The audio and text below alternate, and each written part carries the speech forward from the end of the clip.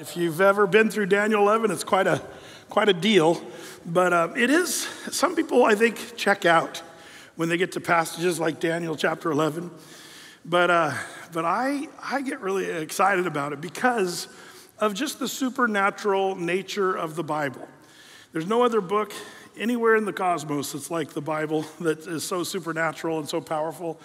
And tonight we get to sort of dive into some of the supernatural part of the Bible. And I'm going to say the part, but it's all supernatural. Lo, I come, and the volume of the book is written of me. And like I was just praying, it's all inspired and God-breathed. And so this evening, we're going to see evidence that it's God-breathed and not man-breathed. And it has to do with this truth that the Lord knows the beginning from the end. The Lord knows the whole, picture. Right now, you and I, we just see through a glass darkly. In some ways, you might say we look at it linearly. That is, we look at the whole thing through time on a timeline. But it seems that God exists outside of time, and he sees the whole picture. It's like the difference if, in some ways, an illustration might be a parade. You know, if we're sitting in our lawn chairs watching a parade go by and watching the bands and the floats and the firefighters and just everybody's going by and you just kind of go, wow, one thing after another. And that's how we look at time. But God, he's up in the Goodyear blimp looking down on the whole thing, and he sees the beginning from the end, and he sees the whole story. He knows the whole story, and he's orchestrating the whole story, which is quite amazing, and I think it makes it what the Bible study really exciting. And so we're going to take a look at this, and it has much to do with history. From Daniel's perspective, Daniel chapter 11 is prophecy. From our perspective, Daniel 11, 1 through 35, is history. Because this will happen, of course, after Daniel prophesies, several hundred years, the whole thing will come down. After Daniel, but we know how the history would shake out, and it gets in amazing, exacting detail, and that's what we're going to kind of see this evening. And you might say, well, the detail's the boring part. I think it's the exciting part. Every detail that's numbered here in Daniel 11 came to pass perfectly. In history, 134, somebody went through and counted all the things that were mentioned here in the first part of this chapter, Daniel chapter 11, verses 1 through 34. Of the things mentioned, there has to be 134 direct prophecies that had to come to pass. And all of them came to pass perfectly. And we're going to talk about all of them. I don't know if I'm not going to count them, but every little nuance of every little thing was counted by some people, and they said 134. If you want, you can go home and count them up. Good luck with that. But these are amazing prophecies. Daniel chapter 11, again, history to us, prophecy to Daniel. And so chapter 11 basically will chronicle 150 years of warfare between two people groups. And we'll kind of see how that divides up and what have you. But the bottom line is we're going to see kind of the springboard from chapter 10. Last Wednesday night, we saw Daniel, of course, fasting and praying, and the angel, the messenger angel, not named here, but maybe it's the angel Gabriel who was sent to go and give Daniel these bits of prophecy. But remember, he was withheld by the prince of Persia, which was the demonic power of Persia, and was withholding this angel from getting to Daniel to prophesy, to get this prophecy. But who came to the rescue? Anybody?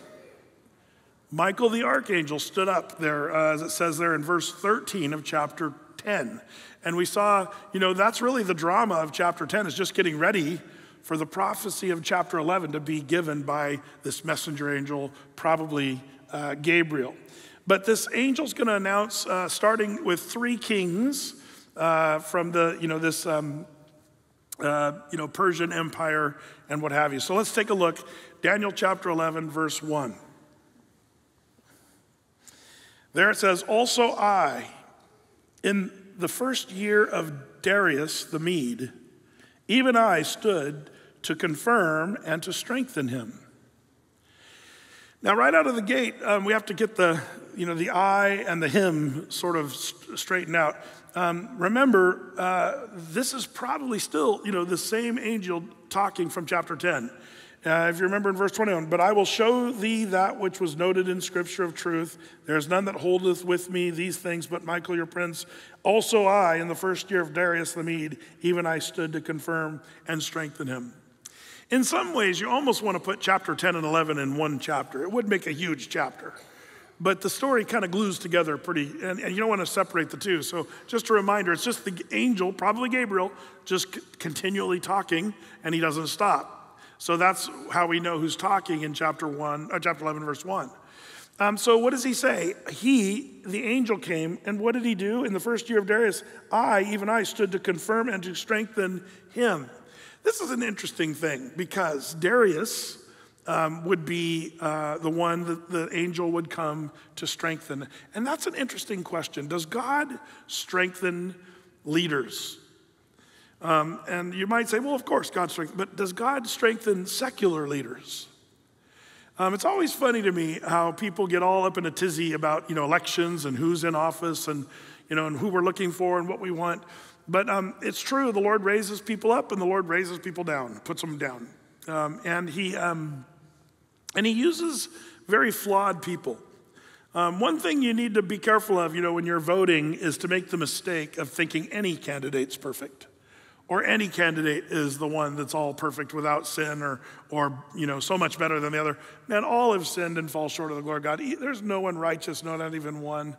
I mean, God raised up Jewish leaders in the history of Israel that would make some of our leaders today blush. When you think of Samson, a guy that God raised up to be the leader of Israel for 20 years. But man, he was kind of a rascal. I mean, it's pretty tough when he's going down to the enemies, the Philistines, and makes a sort of a bet with them, with sort of a riddle. And the guys figure out his riddle, and so he owes them 10 pieces of, or 10, sets of clothing. So Samson, the leader of Israel, goes and slaughters 30 men. Takes their clothes off them, puts them in a bag, all bloodied up and everything, and then brings them to the guys he made the deal with. Okay, here's your clothes. That'd be a tough day, if you're in the Oval Office trying to press conference, okay, let's see. Well, he just didn't really like the style of clothing that they were wearing. Like, how do you put spin on that? That's a bad day. Or, Samson just going down to the enemy country and just sleeping with whoever he wants to find. He's got all these women that he's sleeping with and ends up with Delilah, the prostitute. And, extremely embarrassing if you're a Jew. Man, that's our leader. Yeah, he's the one that judged Israel. Or David even. David, who did so many great things. But, much of his great kingdom was really sort of tainted with his adulterous affair, which ended up in murder. And the loss of his child and the rebellion of his son Absalom. And, David ends up walking out of Jerusalem barefoot with sackcloth and ashes and in total shame. Again, another tough day in the Oval Office. How do you explain that? Walking away from Jerusalem in total shame. So, God uses very flawed people and raises them up and puts them down. The reason I say that is because, one of the things, we shouldn't get all up in a tizzy when leaders come and go. That's what God's been doing for millennia. So it's interesting to me that Darius is strengthened by this angel. He came to strengthen Darius. And Darius, by the way, was in fact a very powerful and great king. Darius, oftentimes referred to as Darius the Great. But then we learn about these three kings along with Darius. Let's check this out. So he came to strengthen Darius, verse 1, and now will I show thee the truth. Behold, there shall stand up yet 3 kings in Persia, and the 4th king shall be far richer than they all. And by his strength, through his riches, he shall stir up all against the realm of Grecia. Okay, now we've got this list of kings. And for you history buffs, I'm going to be giving you a lot of history tonight. Hopefully not too boring, but I love this stuff. So these are the kings that are referred to, not by name except for, Darius here in verse 2. But these are the kings. You got to start with Cyrus, Cambyses, Darius, and then Xerxes. And by the way, Xerxes, commonly known as Xerxes the Great, was the 4th king of the... Now, there's other names. The Bible calls it, Persia. Some people, historians refer to this era as 2 things. the Achaemenid Empire, and also the First Persian Empire. So you'll read about these time periods and you go, who are we talking about? What's the Achaemenid Empire? I can't even say it. But just say the First Persian Empire. That's the best way to remember it. But Xerxes the Great, he's the one. And if you look at a map at this period, they really conquer much of the whole known world at that time. These guys have a huge empire, and it's true, this prophecy came to pass perfectly. We're already off at the races here with prophecy. They're predicting this fourth king that will become exceedingly strong, and his riches and his wealth would be way more than the others. And Xerxes, also called Ahasuerus. The reason Ahasuerus might be, important for you to know his other name is because that's the name he's known in Ezra 4:6, but he's also in Esther chapter 1, verses 1 through 12. It's that same dude, which is kind of important on the whole thing if you know the story of Esther. But this guy, how did he become powerful and what happened? Well, he instituted tax reforms. This was the first thing. And he became very powerful. And he trained 2 million warriors over a 4-year period and built special military weapons, including these. He did some amazing stuff, like these ancient people. He built these really long bridges made out of boats or barges. He would take boats and then build decks over like boats all lined up, and then he would march his army places that nobody thought you could march. Now, when I say 2 million warriors, you're going to hear all kinds of controversy about this. The ancient writers say that he had 2 million or 2.5 million soldiers. And that's all over the ancient writings of the ancient world. Now, in modern times, people say that they were exaggerating. But I don't know. As I read history, one thing I've noticed, and especially when it comes to the Bible, is all these so-called modern historians, they love to sort of diminish some things in history, especially when it comes to the Bible. Well, we know now that there was no way that in such and such a date they could have done this and that. And they do that all the time to the Bible, to try to, take the Bible down a notch or two, only to find out archaeologically or whatever, every time the Bible was right. So I don't really like listening to these Discover Channel, History Channel, his so-called historians. Some of them are good. Many of them are really lame, and they're just always trying to bash the Bible. Just be aware of that. You should be aware of that. So the big debate rages, and in modern recent years, they've said, oh yeah, the Persian army here, though the ancients claim that there was 2.5 million soldiers, some say it was probably nowhere close to that, probably closer to 300,000, which is still a big army, but that's the big debate. And you say, well, why does it matter? Well, one of the most famous battles happened with Xerxes, if you remember, the Battle of Thermopylae. What an amazing, thing against the Greeks. And did you see what we just read here? He's going to stir up his wealth and his power up against the realm of Greece.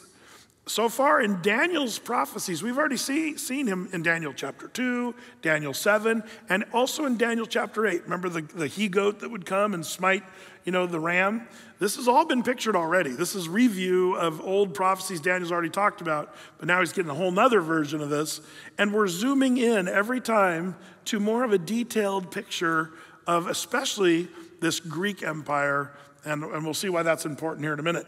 But basically, this is the Bible in verse 2, talking about how he's going to stir up against the newly empowered Greek empire. Now, the reason Thermopylae, by the way, was such a famous battle is it was basically this way lopsided battle. But the Greeks were known to be quite the warriors, and they were smart and all that, while, the Persian Empire and Xerxes was known to have 2.5 million men.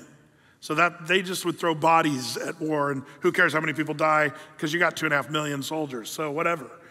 But the reason Thermopylae became so, famous is because when, the Medo-Persian Empire was coming to take on the Greeks, or I should say the Persian Empire by this time, the Greeks very strategically figured out how to overcome the massive numerical discrepancy. Some say that the Greeks had 6,000 soldiers at this battle, 6,000.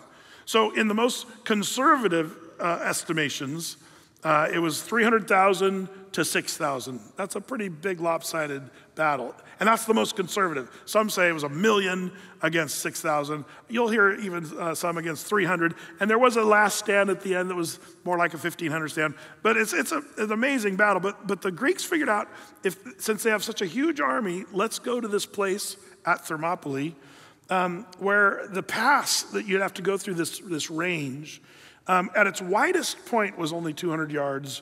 And so the Persians had to come through this very narrow pass in small numbers, which would then allow the Greeks to sort of, attack in more reasonable, they didn't get all the, 1,000,000 people attacking all at one time. And it was really brilliant. And not only that, the Greek forces were superior. And it's kind of an amazing story. But isn't it cool? The Bible really is talking about, at the end of verse 2, the Battle of Thermopylae as he's stirring up against the Grecian Empire. So once again, so far we've covered a bunch of prophecies. We got the fourth king, which is Xerxes, 3 other kings, Cyrus, Cambyses, and Darius. And you got, the Greeks. Now, once the Greeks come up, then Daniel starts talking about that in verse 3, or Daniel writes what the angel told him in verse 3. And it says, "And a mighty king shall stand up, that shall rule with great dominion and do according to his will. And when he shall stand up, his kingdom shall be broken and shall be divided toward the 4 winds of heaven, and not to his posterity, nor according to his dominion, which he ruled. For his kingdom shall be plucked up even for others beside those." Okay, now we just had a bunch of other prophecies that Daniel hears. There's a mighty king that's going to stand up with great dominion and do whatever he wants. Does anybody want to take a stab? Who's that king? Right, Alexander the Great. So far, we should be tracking this because we've been through it several times. Of course, Daniel 2, it was the belly of brass talked about there on the statue of Nebuchadnezzar. In Daniel chapter 7, it was, this beast, and remember the beast that was called a leopard at that time, which speaks of its speed and rapidity by which it would attack, which Alexander was in fact that. But in Daniel chapter 8, remember the beast that had the 4 wings that were plucked up. This is now where we're at again, and the 4 wings in Daniel 8, and here it says his kingdom shall be divided to the 4 winds of heaven. These are the same 4, the 4 winds, the 4 wings, and it's the 4, does anybody remember? Generals of Alexander the Great. Now therein lies kind of an amazing story, by the way. And by the way, in chapter 8 of Daniel, I should say, there was chapter 7 and 8, I'm confusing the two. Chapter 7 was the beast. Chapter 8, remember the goat, the he-goat with the notable horn? That was also Alexander the Great. So we've been talking about Alexander the Great a whole lot in the book of Daniel. But if you recall, Alexander the Great died without a qualified heir. We went over this, I think, on a Sunday. Remember when they asked him, who will succeed you? When he was lying there in his deathbed, he said, the strongest, or to the strong. Who's going to get the kingdom? To the strong, which is very ambiguous. Like, what does that mean? Some would say it should have gone to his half-brother, Philip Aridaeus, but he was, some said, mentally ill somehow, so he wasn't able to take over the kingdom. Alexander's 2 sons, illegitimate Hercules by Basina and the daughter of Darius. The young Alexander also was by Roxana. So there was 2 sons, but those 2 young sons of Alexander the Great were murdered within 13 years after their father's death. So there was years of speculation even after he died. Who's going to take over the kingdom? Well, those 2 sons were killed. And after 22 years of fighting, then Alexander's 4 generals divvied up the lands. And we went over that, by the way. We go from Xerxes, this guy here, that's the main mention, the king, and that's actually a relief they have in Iran right now, that you can go to, if you want to go to Tehran and go see in the museum at Tehran. Not really recommended of a good vacation, but then we've got Alexander the Great. Now he's divided up the empire into these 4 kingdoms. Now remember, all that to say, The four generals, there's two that kind of don't matter as much. Cassandra and Lysimachus, Europe and Asia Minor, they don't really come into play in Daniel 11, and here's why. We're zeroing in on a character that's going to come. You guys know him. We studied him last Sunday and weeks before, Antiochus Epiphanes, or Antiochus Epiphanes, however you want to say that. But the two groups that are going to be all about Daniel 11 are the Ptolemies and the Seleucids. Ptolemy was one general, Seleucus was another. And basically you got to picture the Ptolemies were down in Egypt.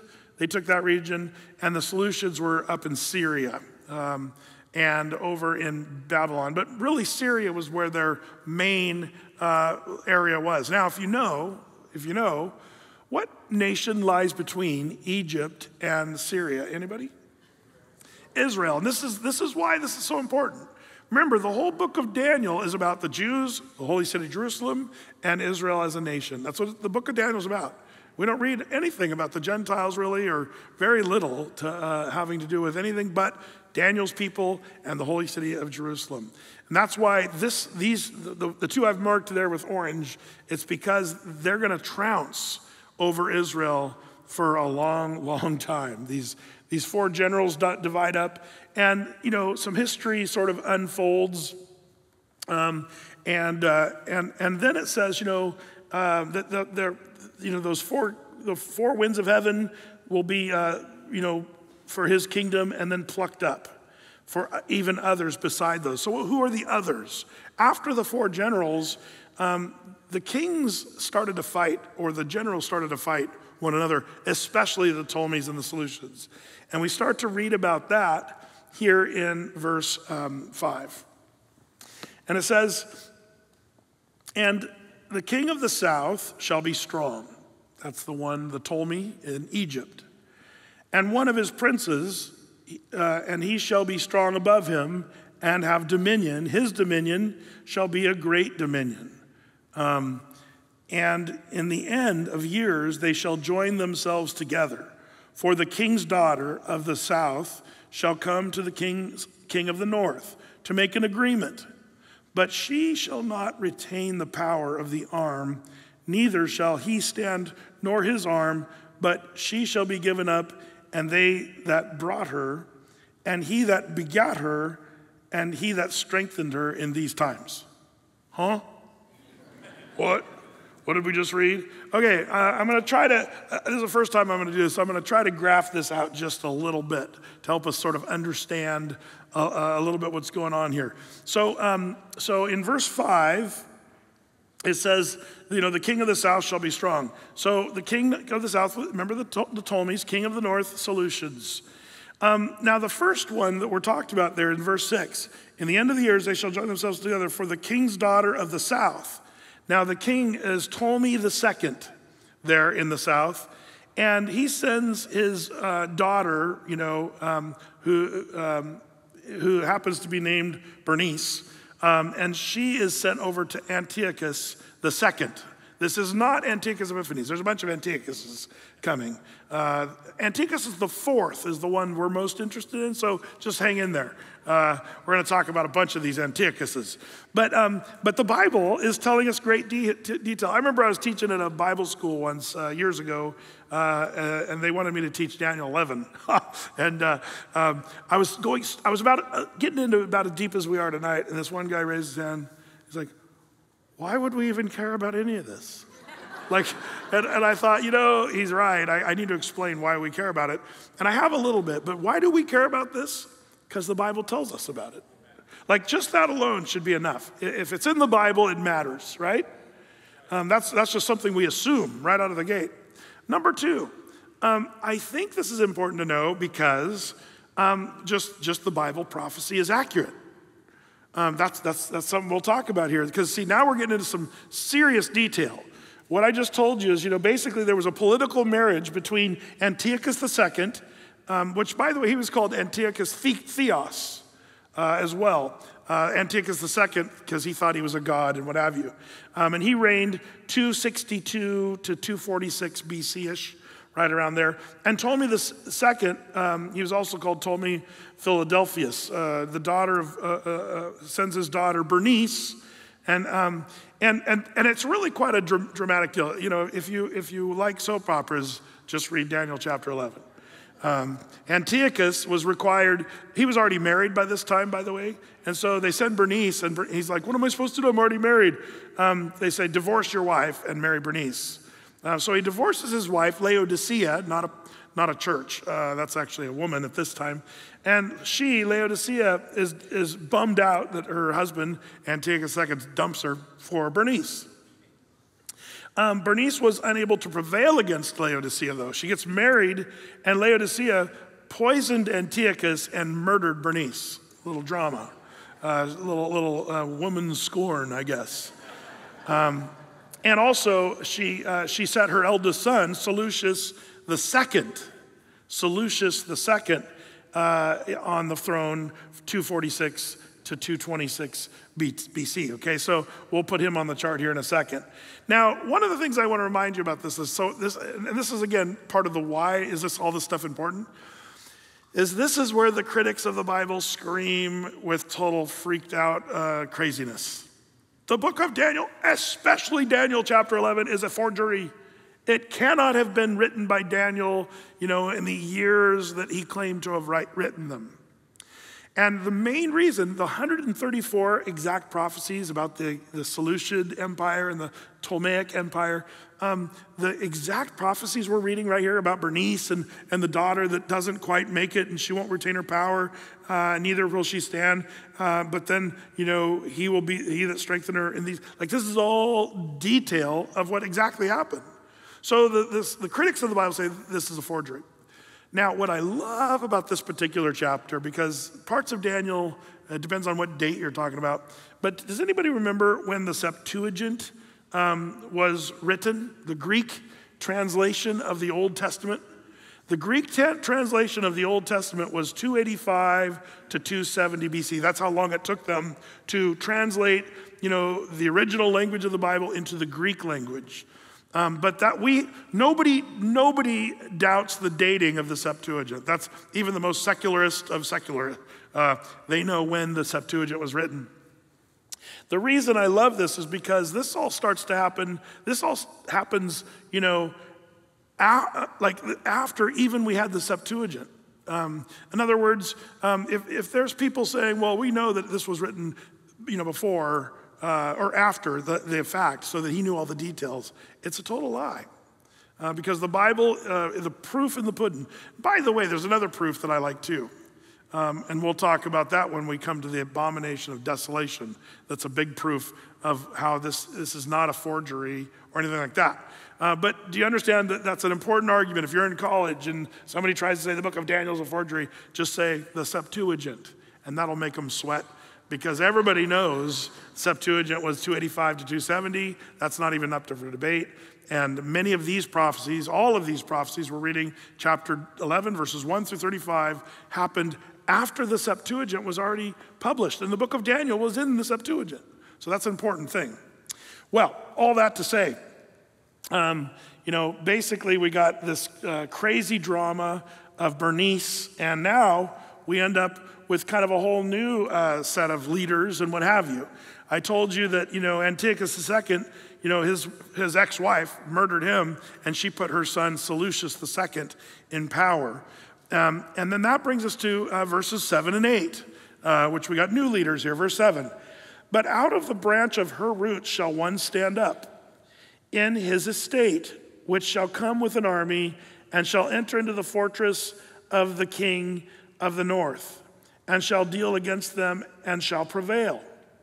So basically, Ptolemy III here in our, if you look at our chart, he seeks revenge for his sister Bernice, who was murdered down there. Okay, and he will prevail against. So Ptolemy III, brother Bernice, conquers the north. Seleucus II, who was appointed by the Laodicea, the mom that was bitter.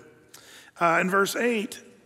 And shall carry also captives into Egypt, their gods, which with their princes, with their precious vessels of silver and of gold, and he shall continue more years than the king of the north. So the king of the south shall come into his kingdom and shall return into his own land. So Ptolemy the third would be more successful than Seleucus the second, and that came to pass exactingly. Now when Ptolemy conquers the north, it says here, this always cracks me up in the Bible, in verse 8, where it says, and they carried away their gods captive. Isn't that funny? Like, aren't you glad we serve a God that can't be carried away in captivity? Oh no, someone stole God. What are we gonna do? That always cracks me up. It was Rachel who stole Uncle Laban's gods, and Laban had to go rescue them, and it's a whole nother story. But I'm so glad I don't serve a God that I have to rescue. But anyway, so Ptolemy the third, basically, in 245, he goes and invades that region, spoils. By the way, history tells us 4,000 talents of gold, 40,000 talents of silver, and 2,500 idols did Ptolemy the third steal from Seleucus the second. Like, he ripped them off big time, and tons. I mean, that's a lot of money if you think about it. So these included some Egyptians by Cambyses 280 years earlier, and they continued to be rivals for a lot of years. These two guys. Well, that brings us to verses 9 and 10. So it says, so the king of the south shall come into his kingdom and shall return into his own land. But his son shall be stirred up and shall assemble a multitude of great forces. And one shall certainly come and overflow and pass through. Then shall he return and be stirred up even to his fortress. Now, there's a lot of detail here, and we don't have time to go into it all, but if we fast forward now to chapter 11, verses 9 through 13, really, we're talking about Ptolemy the fourth and Ptolemy the fifth in these four verses here.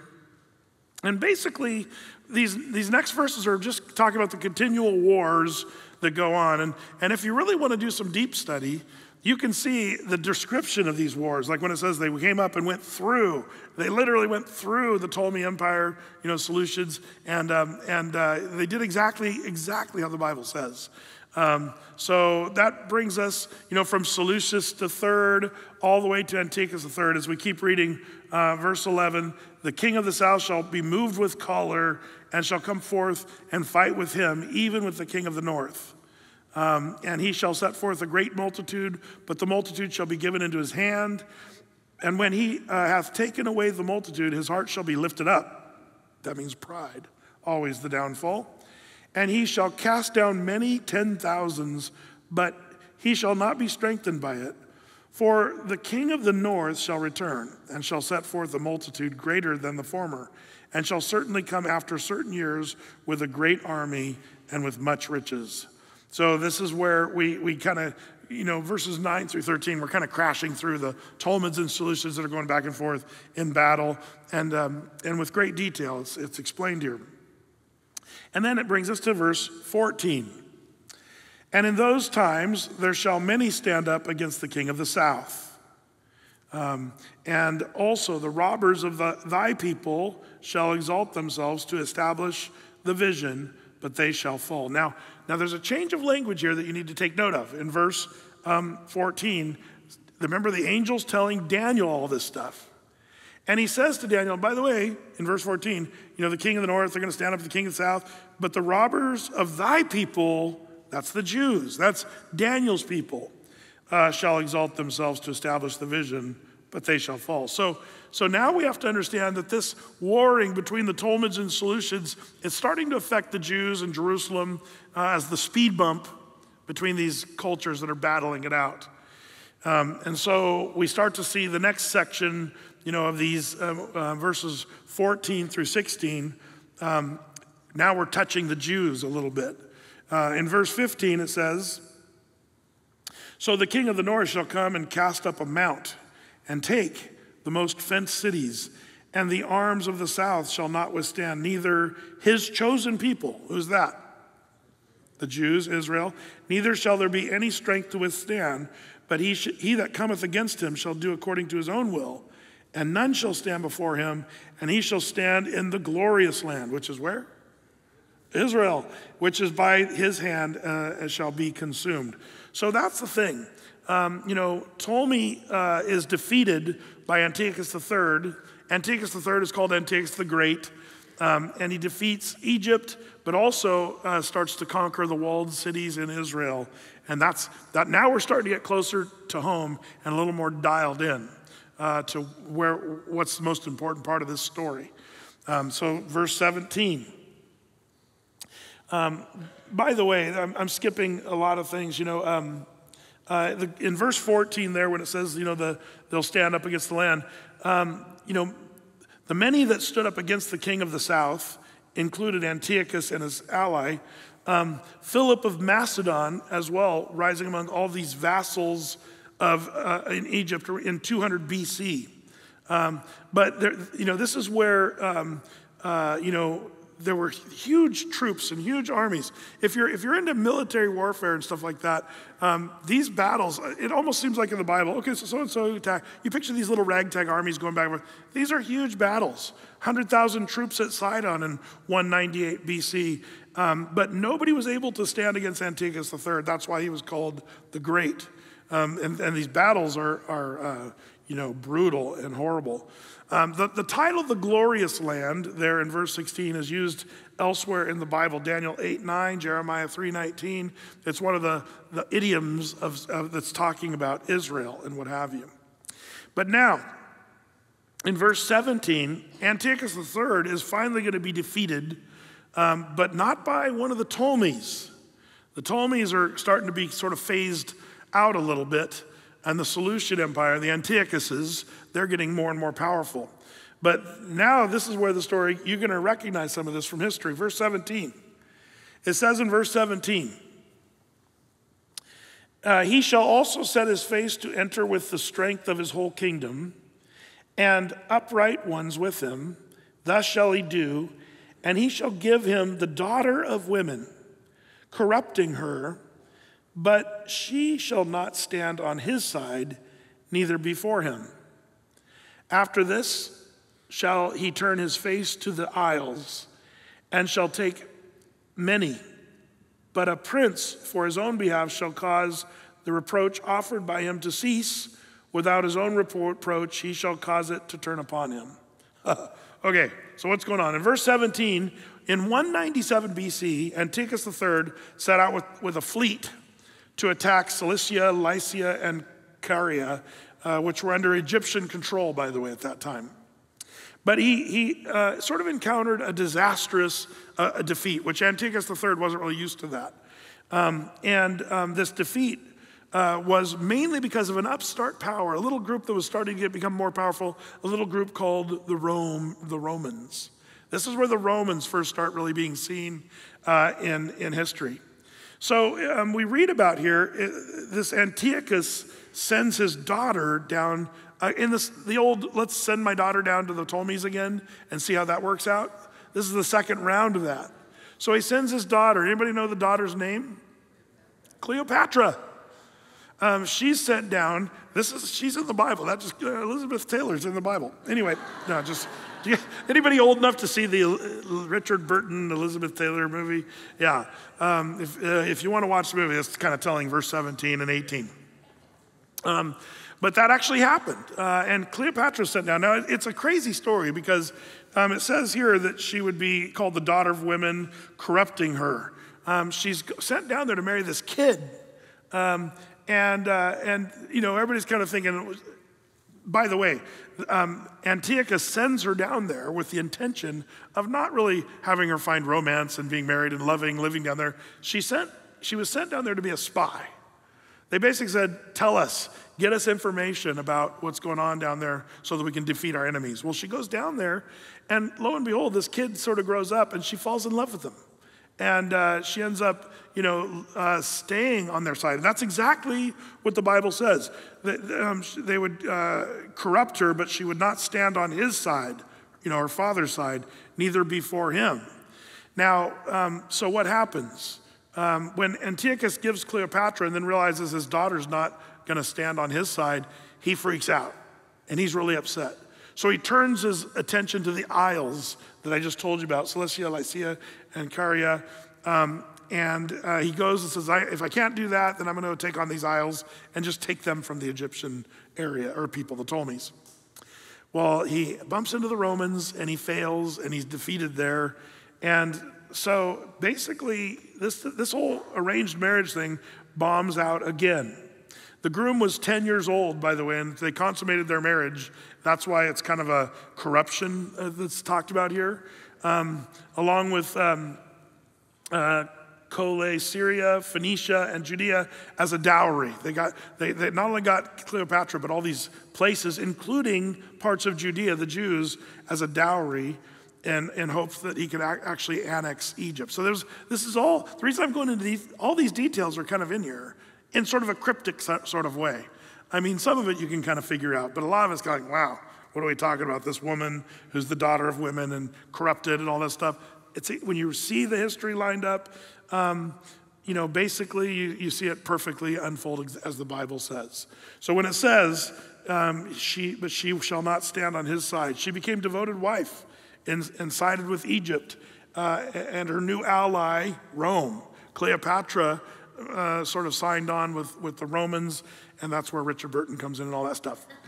Well, anyway, so in 196 BC, Antiochus goes and turns his anger to these islands, but also he fights more of the Romans, and the Bible talks about that a little bit as well, where his army starts to suffer huge defeats, and he's losing all kinds of power. Europe and Asia Minor, he had to surrender all the territory of the west of the Taurus Mountains and pay huge money in his ruin. Like, he's starting to become very ruined, and then he ends up dying. Let's take a look, verse 18. It says, after this shall his face turn to the isles, like we said. Verse 19, then he shall turn his face toward the fort of his own land, but he shall stumble and fall and not be found. How did this guy die? Well, this is funny. Here's this guy who was all over the world battling and fought dangerous wars and was kind of an amazing thing. This guy, Antiochus the Great, but he stumbles on some stairs and dies. Just like the Bible says. In his own land, he's just kind of walking down some stairs, dies. And the Bible called that one in great detail. Like, that's amazing to me. In verse 19, he stumbles, and when it says he shall not be found, that means he was dead. Now, verse 20, then shall stand up in his estate a raiser of taxes in the glory of the wisdom, but within few days he shall be destroyed, neither in anger nor in battle. So let that be a warner to anybody who's raising taxes. I won't mention any names. But as it turns out, verse 21 is where we start. Now, who comes after him? Antiochus the Fourth, also called Antiochus Epiphanes, okay? So now we're starting to see these verses get to where our goal, Antiochus the Fourth, verse 21. I'm trying to catch up on my graph here, so I think we're right there. Yeah, verse 21 through 35 is going to focus in on Antiochus Epiphanes. Let's see what it says. Verse 21. And in his estate shall stand up a vile person, to whom they shall not give the honor of the kingdom, but he shall come in peaceably and obtain the kingdom by flatteries. Does this ring a bell? Now, one of the things you got to do, and this is where our mind starts to bend just a little bit. And one of the reasons I think it's good that we kind of looked at the end of the book before the beginning. Have you ever read the last chapter of a book and then read we did that. On Sunday, we looked at the end of this chapter, verses 36 to the end, and we saw who we're really getting to, the Antichrist. And it's way off in the future. But this guy, Antiochus Epiphanes, is going to be a picture, an illustration of this coming Antichrist. And so it's actually kind of beneficial. I gave you a bunch of the details over last Sunday, also our prophecy update. We talked about who this Antichrist is going to be. But now we get to see Antiochus Epiphanes, and you're going to see some alarming detail that's exactly what the Antichrist will do. When the Antichrist comes after the rapture of the church, what's the first thing he's going to do? Anybody? Peace treaty, right. He's going to sign a peace treaty. He's going to win peaceably. And he's going to make everybody think he's wonderful. And the Jews are going to go, oh, this is our Messiah. And they'll sign the peace treaty. And how does this guy come in?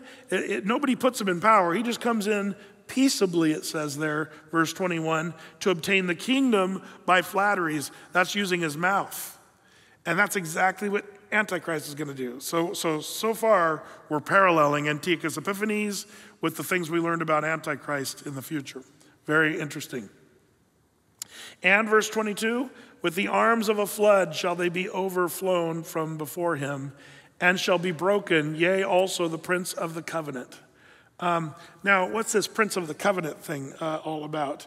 Well, as it turns out, the prince of the covenant in verse 22 refers to something he did. He killed a prince, referring to Onias III, the high priest, in 171 BC. And that's what verse 22 is talked about. Now, when we talk about the covenant, what are we talking about? We're talking about the covenant God made with the Jews, specifically the Abrahamic covenant. Remember, God said, I will make of you, Abraham, a mighty nation. I will bless all the nations of you. And, it's the unconditional covenant God's made with the Jews. And so they're called the people of the covenant. And this was one of the princes of the covenant that was killed by this guy in verse 22.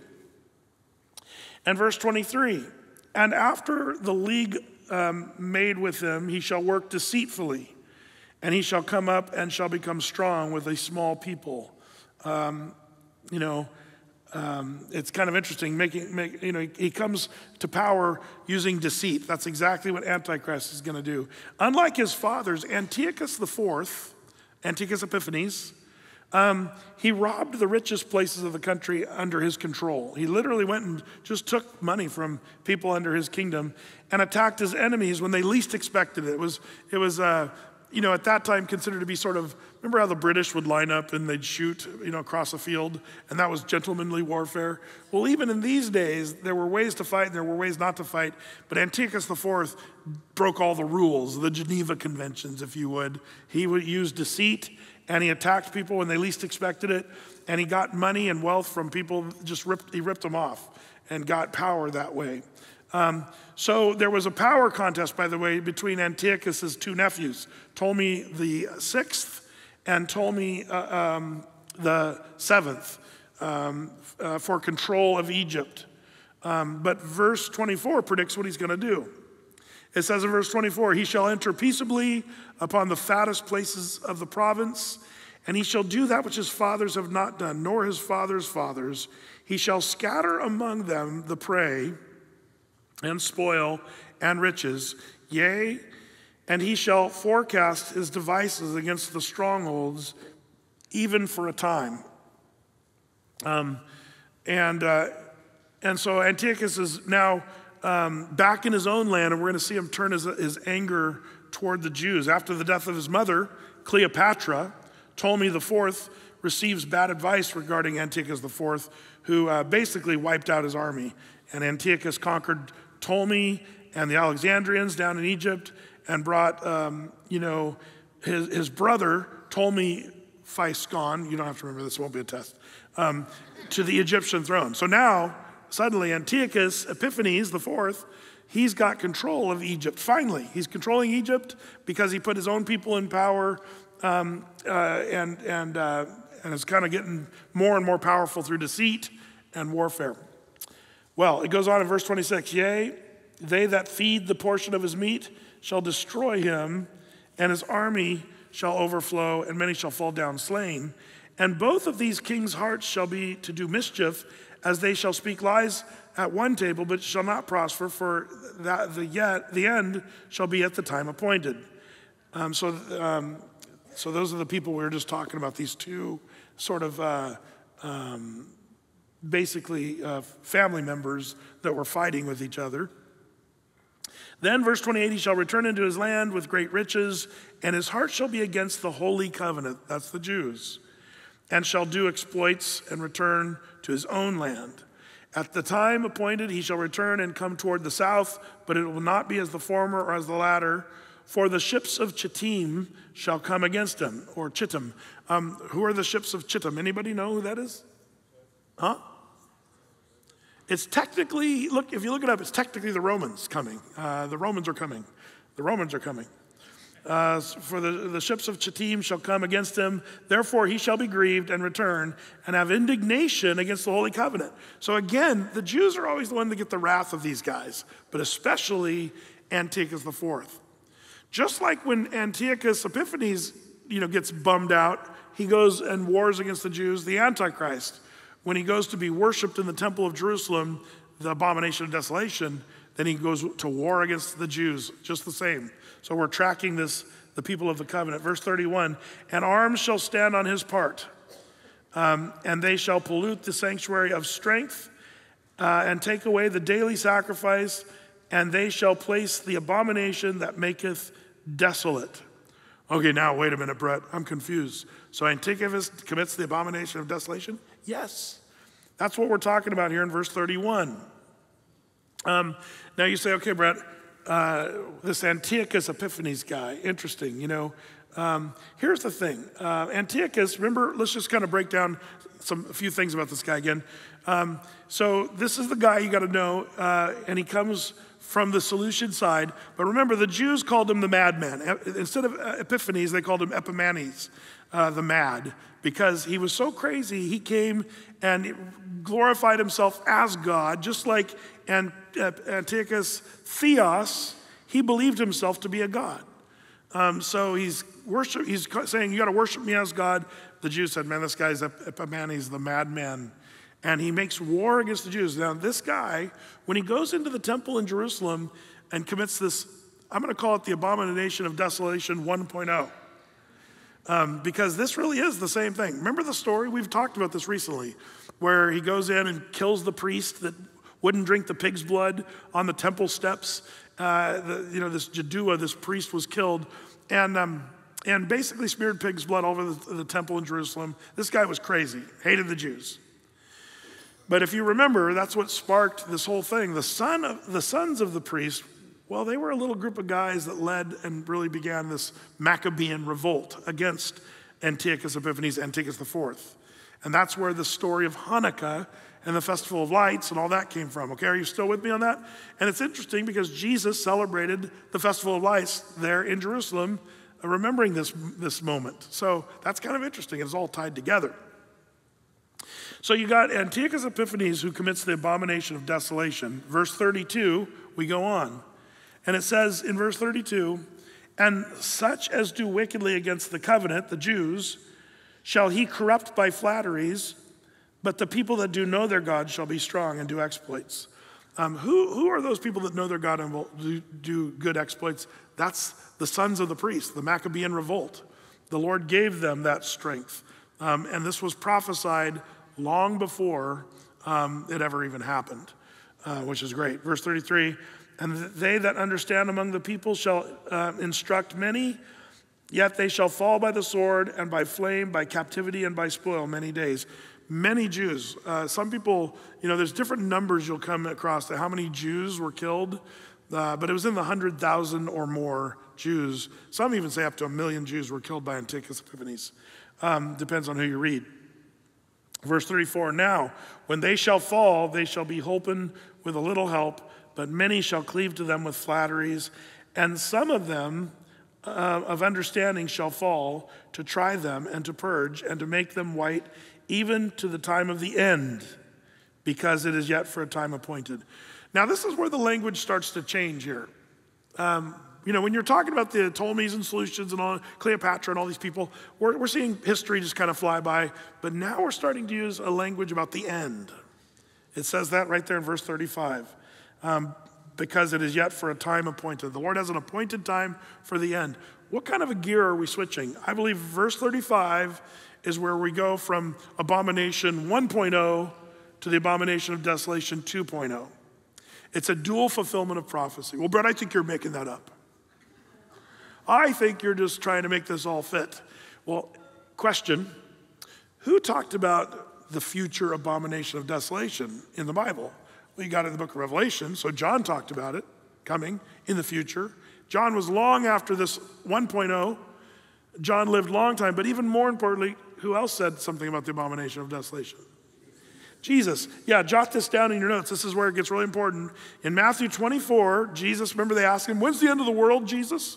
When's the end of the world? And Jesus said, all these things about wars, rumors of wars, diverse earthquakes in diverse places, and this long list of things that's going to happen. But there in verse 15 and 16, Jesus said, when you therefore shall see the abomination of desolation spoken of by Daniel the prophet, stand in the holy place, whoso readeth, let him understand. Let them which be in Judea flee into the mountains. Now, this is great because this is where Jesus makes it clear. Abomination of desolation 1.0, Antiochus Epiphanes, smearing pig's blood and killing Jaddua and all that stuff. That was the first one.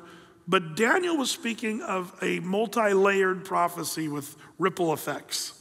And he's speaking about the end of the world now in verses 36 all the way to the end. We're talking about Antichrist, not Antiochus Epiphanes. And that's the one that Jesus is referring to.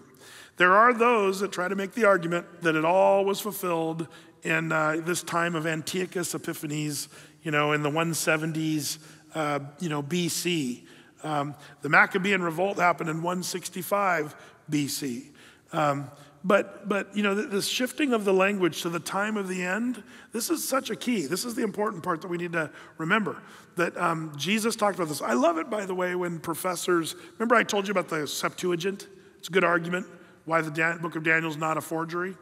Another good argument that I enjoy is when the professors say, well, the book of Daniel was a forgery. It wasn't really written by Daniel. And the reason they say that is because the timing, it's impossible in their brain. But then I like to say, now, in Matthew 24, Mr. Professor, Jesus said, even as Daniel the prophet wrote, and then he talked about the abomination of desolation. Do you know more about the Bible than Jesus? Do you know more about the Hebrew Old Testament than Jesus? And the professor has to say, yes, I do. If he's going to keep going on with his nonsense. And I love that because most students, even some secular people are like, wow, you're claiming to know more than Jesus? Whew. Most people, even the nominal Christians, kind of like, yeah, that's kind of crossing a line. So I like that argument because it forces a person to say, yeah, I know more than Jesus Christ about the Bible. Jesus knew what he was talking about because Jesus is God. And he's speaking. And by the way, this phrase in the middle of verse 15 or at the end of verse 15, whoso readeth, let him understand. The implication there with that phrase, why would that little parenthetical phrase be put in there? It's because it's hard. It's a difficult thing to understand. Jesus is giving that to us. Whosoever reads this, let him understand. Figure it out is kind of the idea. He's saying, Daniel wrote about the abomination of desolation, but that's still yet to happen. And then Jesus says when that happens in the end, because remember the context of Matthew 24 is the end of the world. When's the end of the world? And Jesus is talking about that. So what do you do when you're a Jew? Because remember, he's not talking to the church because the church is not going to be there.